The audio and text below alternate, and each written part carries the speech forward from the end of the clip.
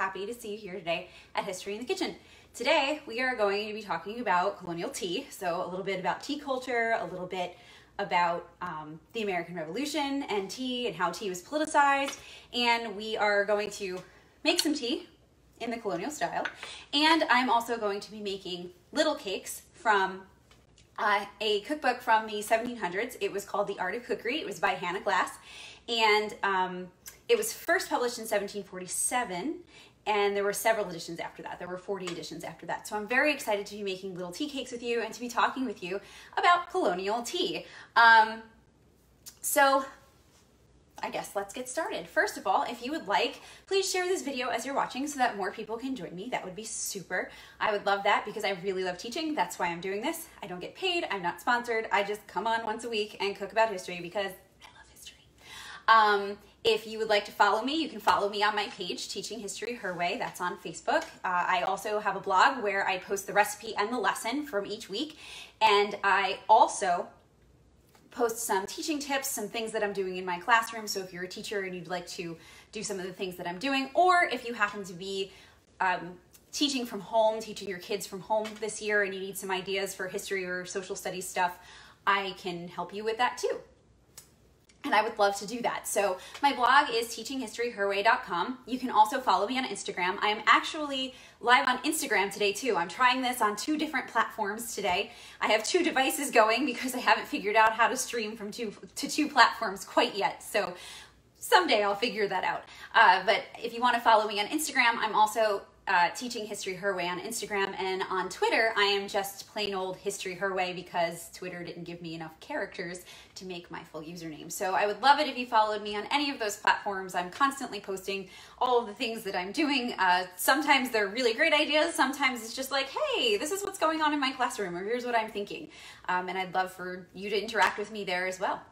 So let's get started talking a little bit about tea culture. First of all, my sources for today. It's always really important for us to say what our sources are. So I'm not just pulling all of the information that I'm giving you every week from my brain or making it up. I used a book called The American Plate by Libby H. O'Connell. You can purchase that on Amazon if you would like to. It's an interesting book. I also used Colonial Williamsburg's website to get my information, and I used the Smithsonian Institution. So lots of really great and wonderful sources for that. All right, so tea was not consumed in the American colonies at first. So the American colonies were first settled in 1607 in Jamestown, and then the 1620s in the Boston area and Plymouth. And it wasn't until 1720 that tea culture picked up in the American colonies. And around that time, colonists were drinking between 1.2 and 2 million pounds of tea per year. So that's not per person because that's a lot of tea, but they are drinking that much tea per person per year, or sorry, per year in total. That's a lot of tea. 1.2 million pounds of tea is a lot, because if we look at what tea looks like, you can see it here, it weighs practically nothing. So for it to be 1.2 million to 2 million pounds, that's quite a lot of tea that colonists are consuming. British merchant ships brought tea from China, and with the tea that they brought from China, they also brought all of the stuff that you needed to have your tea. So tea wasn't just the thing you're drinking. It's also turning into this consumer culture where you have all of the accessories for the tea. And the accessories are also mostly going to come from China, particularly the cups, saucers, and teapots, because the cups, the saucers, and the teapots are made of porcelain, and Europeans hadn't figured out how to make porcelain yet at that point in history. So today we have our teacups. Now, interestingly enough about the European or about the teacup in the 1700s, they did not have a handle. So when you think of drinking tea and you hold up your pinky finger, that's not happening in the American colonies. They're actually drinking from a tea bowl. It has no handle. And some people are also doing something called saucer slurping, where they're literally taking the saucer and the tea is too hot, so they pour the tea in here, let it cool, and then they drink it from the saucer. That is not something that was considered polite to do, but people did it anyway. So this is what a tea bowl looked like. This is a tea bowl. It looks like a teacup without a handle. And that's what our colonists are drinking out of. Demand for tea and for the serveware was really high. So because the demand was high, tea was rather expensive. So when we are talking about tea in the American colonies, we are talking about a very specific set of people who is drinking that tea. So poor white people are not tea drinkers. And if they are, it's not very often. They're not having morning tea and then afternoon tea. Enslaved people are not drinking tea unless they're making their own. Same thing with poor white people. Unless they're making their own out of an American herb, they're not drinking tea from China. So only rich people are drinking tea from China, or your upper middle class. They're the only people who can afford the actual drink and who can afford the serveware, and also the water, which we'll talk about in a moment because they're a specialty water. So your tea has several accessories. You have your teacup and saucer. Those are super important because that's the vessel for drinking it. Sugar bowls. And I pulled out all the stops for you guys today. I actually took out some of my fine china. So this is my fine china water sugar bowl. Sugar tongs would also have been used, but I'm not high society tea drinker, so I don't have any sugar tongs for you today. There would also be your teapot. Mine says no Stamp Act, and we'll talk a little bit about the Stamp Act in a minute. Tea kettles and tea accessories were used for propaganda and advertising too. There was one tea kettle that I saw in Colonial Williamsburg that actually had a love note on it that someone bought to give to their significant other. It was really sweet. You would also need a vessel for the cream, and you would need a tea strainer because we're brewing loose leaves. Now, I came up with two different answers for how colonists drank their tea. One thing I saw was that they took it off of a tea brick and then they put the compressed tea from a tea brick into the teapot. And another that I saw was loose tea. So what do we do when we get conflicting answers in our research? We talk about both because we're not sure which one is true according to the sources that we used. And then this little guy right here, this is one of my little favorite things. This is a little slop bowl. This is for the tea water and the tea leaves that come out. So it's kind of like the garbage bowl that I use. Now, not only do we need the tea to make the tea, but we also need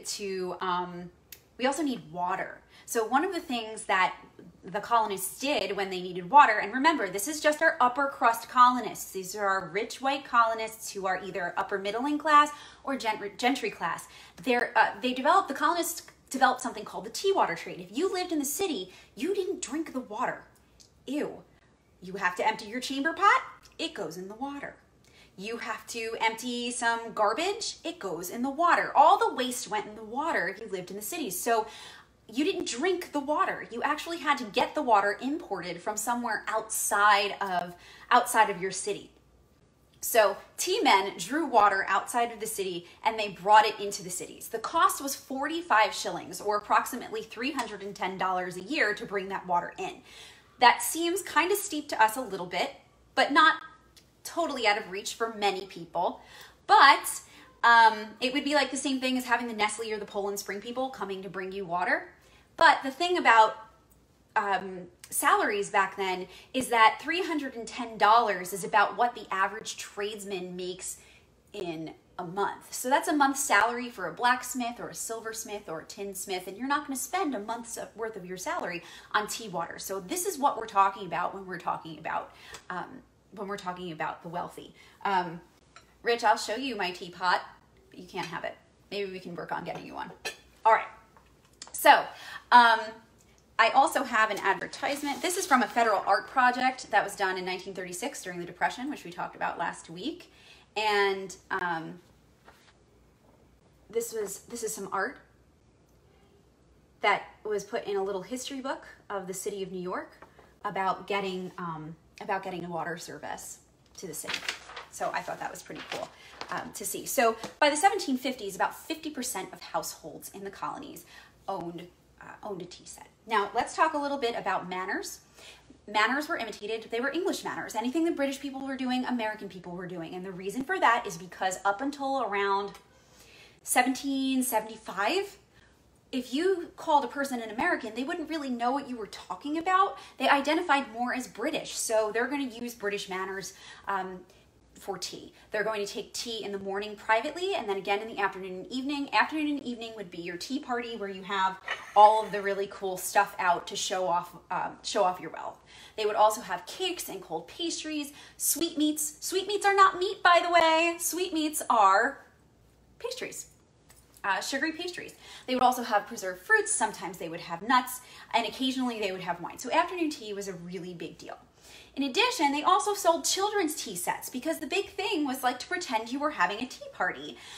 In fact, there was one little girl, her name was Peggy Livingston. She lived in a super wealthy family, and she was allowed to invite over 20 young misses with a card. So she actually sent an invitation to these people, to these children, to come over and have a tea party and ball. She was 5 years old.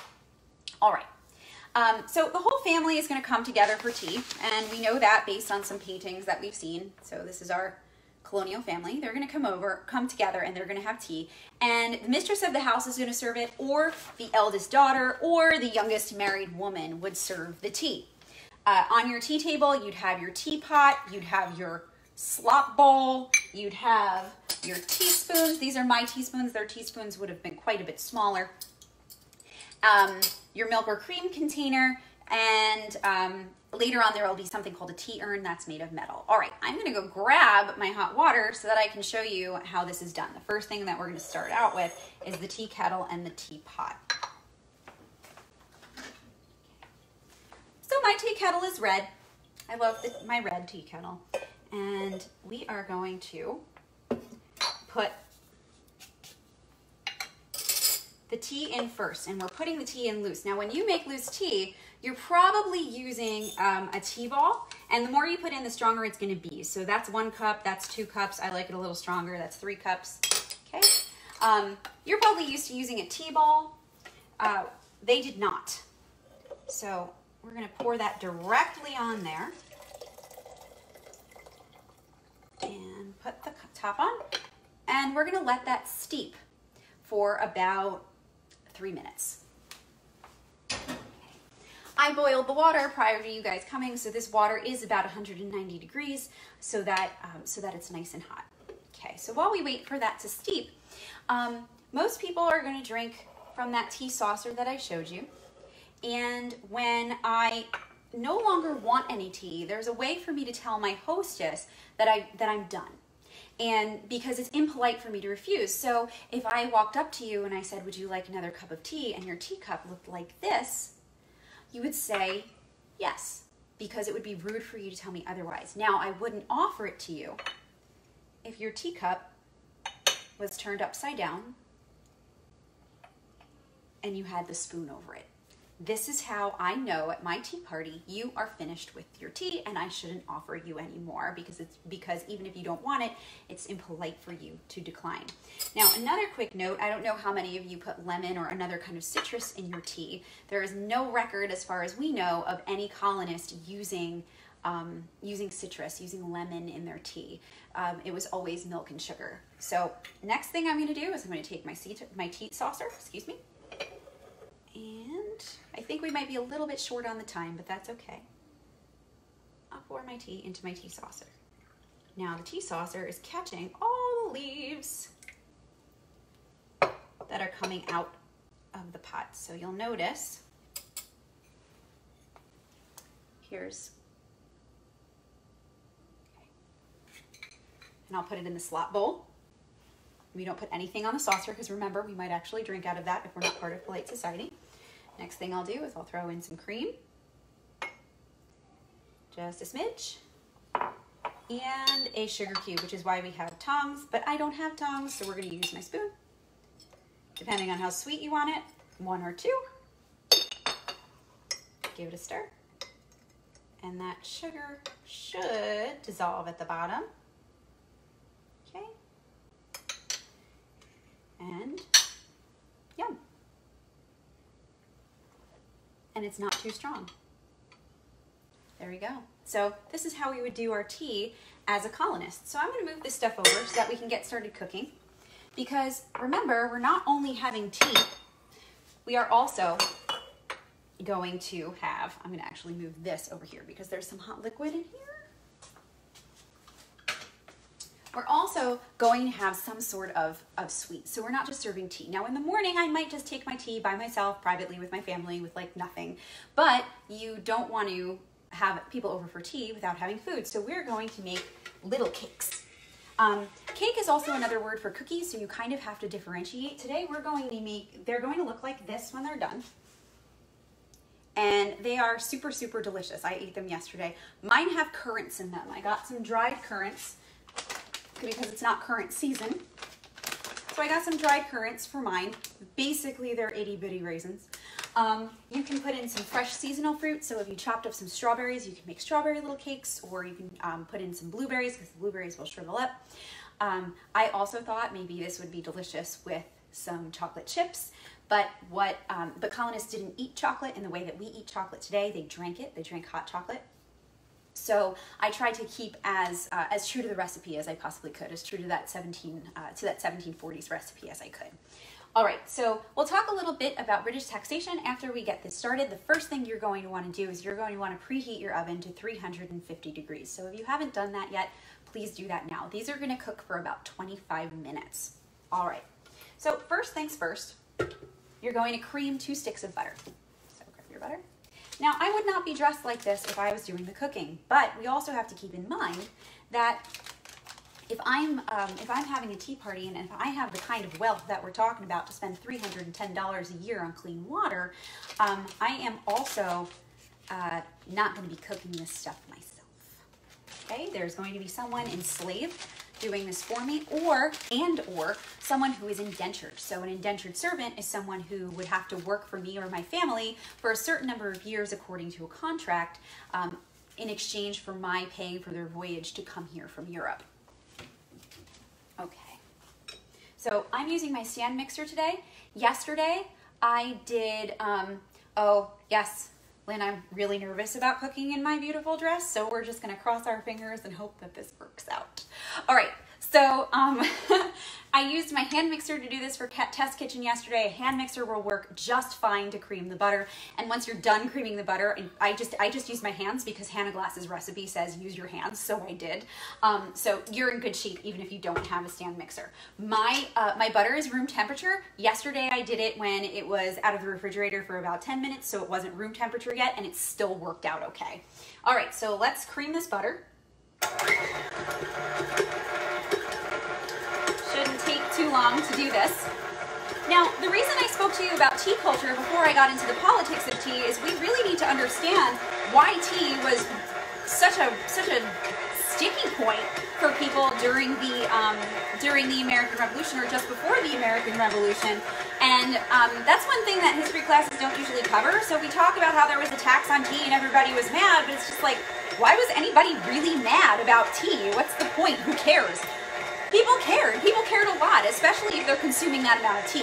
Now, we also have to remember that during the American Revolution, or in the lead up to the American Revolution, the people who were making the policies, the people who were making the laws, who were doing the boycotts, who were the most upset about British law, are the ones that are in the upper crust of society who are drinking tea. So when we think about the American Revolution, we have to remember it was about a third of people who cared and wanted to break away from England. A third of people were loyalists and wanted nothing to do with breaking away or independence. And then there was a whole third of people who were like, what's going on? Who cares? Let me just make sure I survive until tomorrow. So when we're talking about people getting upset about tea, we're talking about this upper crust of society, the people who are in charge. The people who aren't in charge aren't worried about their tea, I promise, because they're worried about making do from day to day. All right, so butter is creamed, looks really good, super yummy. Don't lick the butter, that's kind of gross. Okay, the next thing that you're gonna wanna do is we're going to have to beat our eggs in beforehand. Now, you need 3 eggs. Grab another bowl. You need 3 eggs, but you only need 2 whole eggs, and then the other, you just need the yolk. So I'll show you how I do that. You might mess up, and that's okay. And remember, I always have my garbage bowl over here so that I don't have to worry about getting rid of the garbage in the garbage can or putting it somewhere on the table. I just put it right in the garbage bowl, and then I toss the whole contents of the garbage bowl later. All right. So this is going to be my egg yolk egg, And I'm gonna do this super, super carefully. Make sure I hold it up like this so that, oops. There we go. So that just my egg white comes out. So if you can see how I'm doing this. Now, I also want to be really careful not to crack the yolk because I don't want to lose any of it. This is also the part where I need to be super careful of my sleeves that are covering my elbows because after all, I need to be a decent woman and keep my elbows covered at all times. So if I notice that there's still some white in there, I'm just going to kind of pass it back and forth and force that egg white away from the yolk. So there it is. All right, I think I've got it. I'm gonna put that yolk in there. And I've got more garbage for my garbage bowl. I'm also gonna give my hands a quick little wash because I don't really want to get the egg yolk all over the place. All right, so the next thing that we're gonna have to do is we're gonna have to beat this egg. So, or you can just throw it in there. Either one of those is fine. Yesterday I didn't beat the eggs in advance and it worked out. So I'm going to add my eggs to my butter mixture. First I'm going to stir. In go the 2 whole eggs and 1 white. Next thing that's going to go in is my sugar.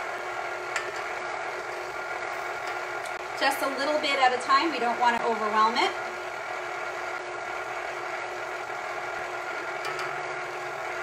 Going. So in 1767, the British passed a law called the Townshend Act. And the Townshend Act put a tax on different everyday items like lead, glass, paper, paint, and tea. Merchants wanted to boycott British goods because of the Townshend Acts. And a lot of people decided that they were going to boycott tea and they were going to make American substitutes, but many people just drank tea anyway because what was happening is 90% of the tea coming in after the Townshend Acts were passed was coming in from the Dutch India Company. So because it was Dutch tea, people didn't feel so badly about it and they drank it anyway. They also decided that they were going to drink some tea substitutes. Raspberry leaves were often used as a tea substitute in the colonies during any kind of boycott. Now, the Townshend Acts were important, and all of these taxes are important, including the Stamp Act that my teapot is protesting, because most of these laws that the British were passing prior to the American Revolution between 1763 and 1773 were tax laws. And the reason the British people were passing these tax laws was because they thought that the colonies needed to help pay for the French and Indian War, which was fought on colonial soil. The colonists benefited from it. The colonists also fought in it. They were soldiers in the French and Indian War. They were the primary soldiers in this. George Washington fought in the French and Indian War. In fact, he pretty much started it. And the Stamp Act actually put a tax on paper. This was later repealed because there was a petition to the king, and the king happened to listen. The king and Parliament actually, they repealed the Townshend Acts too. They were partially repealed in 1773. That's great, except the tax on tea was not repealed. That tax stayed on. All right, we're gonna start putting our flour in. While we're talking about taxes, this is another thing that's going to be gradual. This will thicken your dough. And the last thing you're going to put in is your fruit. I'm actually going to grab this attachment to help me get the flour in so I don't spill it everywhere. My KitchenAid mixer, I think, is my favorite kitchen tool ever. All right. And as that flour mixes in, we're going to throw in the currants or the fruit or whatever it is that you are using. I'll show you these. They smell like raisins. They look like raisins. It's just they're not giant like raisins. They're very petite. I like them a lot. So take a look. These are my dried currants. Okay. So the reason why the colonists were so upset about taxation wasn't because they didn't want to pay their fair share to be a part of the British Empire. They understood that. They wanted to be a part of the British Empire. They wanted so badly to be whole members of the British Empire that they wanted representation in Parliament. They did not elect a representative to go to Parliament. And the king and Parliament didn't let them, even after they've asked. So the taxes, they didn't think the tax was necessarily unfair. The tax was fairly low considering what the rest of the British Empire was paying. So colonists paid about a quarter of what people who lived in Britain were paying for taxes. Their sticking point was the representation. They didn't authorize the tax. So they had no problem paying the taxes that their local governments passed. It was the imperial government's taxes that they had a huge problem with because they weren't represented, because there was no representation. So there was more enforcement after the Townshend Acts were repealed because the British passed something called the Tea Act, which wasn't a tax on tea. So don't let anybody tell you the Tea Act is a tax on tea. There was already a tax on tea before the Tea Act. What the Tea Act did was it gave a monopoly to the British East India Tea Company. So they were the only ones who could sell tea in the colonies, which was nothing new. But they also put colonial merchants out of business because the British no longer allowed merchants to sell tea to the colonists. So let's just pretend that I am a colonial tea merchant. My livelihood is buying that tea and then distributing it to stores. By cutting me out, I am losing money. Now, you would think that as a colonial tea merchant, I'm the only one who would care, but the other colonists cared too. Because basically what they said is Britain isn't letting us run our economy the way we want to run our economy. So this is just another way of Britain controlling us that we don't like. So they wanted to be able to do business on their own terms, and they didn't. And this is when things got really hairy. Ports were turning away ships that were carrying tea. They were successful in Philadelphia and New York. They told the ships to turn around and go back to where they came from, and those ships did, but not in Boston. The royal governor of Boston said, no, you have to let those ships take their cargo off, and the people said, no, we don't, we're not going to let them, and there was a standoff.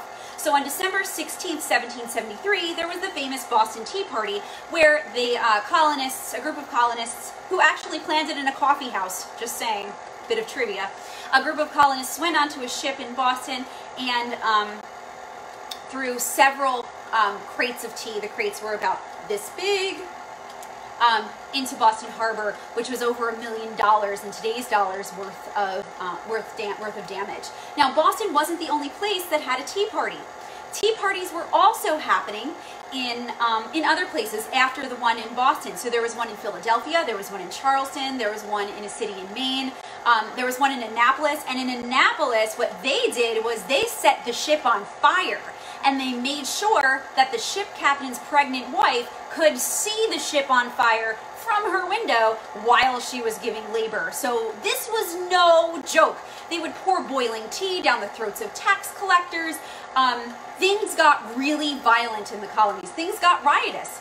So people rejected tea after these tea parties for patriotic reasons. People made up stories and published them about how you were going to get sick from drinking British tea. That looks lovely. From drinking British tea, so they made up these illnesses. And there's also a lovely poem that was published in the 1770s. Farewell the tea board with your gaudy attire, ye cups and ye saucers that I did admire. To my cream pot and tongs I now bid adieu, that pleasure's all fled that I once found in you. It's like a love poem breaking up with your tea. It's pretty awesome. And the end of the poem says, Liberty's the goddess that I do adore, and I'll maintain her right until my last hour. Before she shall part, I will die in the cause, for I'll never be governed by tyranny's laws. So, pretty strong poem, written by a woman, by the way. Ladies were the key to all of these boycotts because ladies were the ones who were spending the money and buying the household inventory. All right, so once you are finished mixing, you should have a nice batter. And once again, I will be using Pam. Pam is not part of the recipe. Pam is not part of any colonial recipe. However, we are really lucky to live in this century where we have these things that are going to help us keep our food from sticking to the pan. So I'm using a muffin tin. And I'm just gonna do a couple for you. Now you can use the batter.